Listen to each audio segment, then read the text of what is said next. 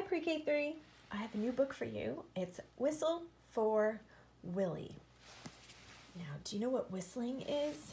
Whistling is a really tricky thing to learn, and that's okay if you don't know how to do it. I'm not sure I know how to do it very well, but there are some things we're good at, some things that we're not, and that's okay. And we can always keep trying, and sometimes we get better at things, so just keep trying. Whistle for Willie.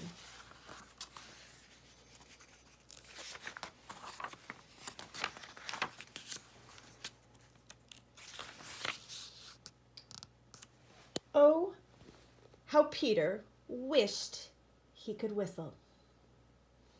That must be Peter.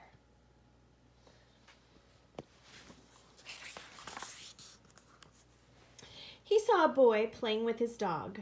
Whenever the boy whistled, the dog ran straight to him. Do you see the dog running straight to him? Peter tried and tried to whistle, but he couldn't. So instead, he began to turn himself around, around and around he whirled, faster and faster.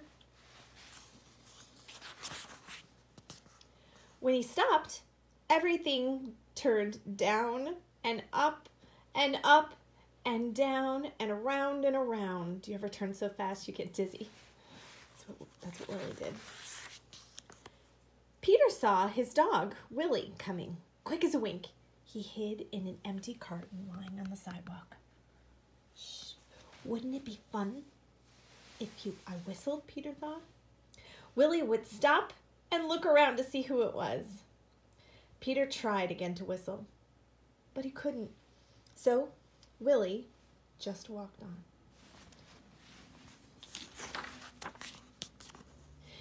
Peter got out of the carton and he started home.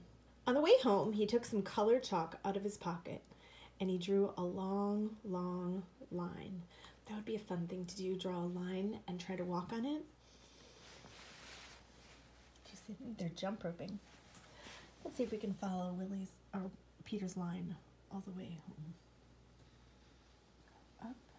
Oh, look, he does a little dance around them. There we go. Right up to his door. Let's follow this line again. And he goes around the pole, around the pole. Then he goes over here, a little loop-de-loop. He stood there and he tried to whistle again. He blew till his cheeks were tired, but nothing happened. He went into his house and he put on his father's old hat to make himself feel more grown up. He looked into the mirror to practice whistling. Is he moving his lips together? Still no whistle. When his mother saw what he was doing, Peter pretended that he was his father. He said, "I've come home early today, dear. Is Peter here?" His mother answered, "Why, no, he's outside with Willie." "Well, I'll go and look for them," said Peter. It's fun to play pretend like that and dress up. First, he walked along a crack in the sidewalk. Then he tried to run away from his shadow. There's him jumping over the crack. That's a fun game to do too. Try to jump over the lines. And there he is running away from the shadow.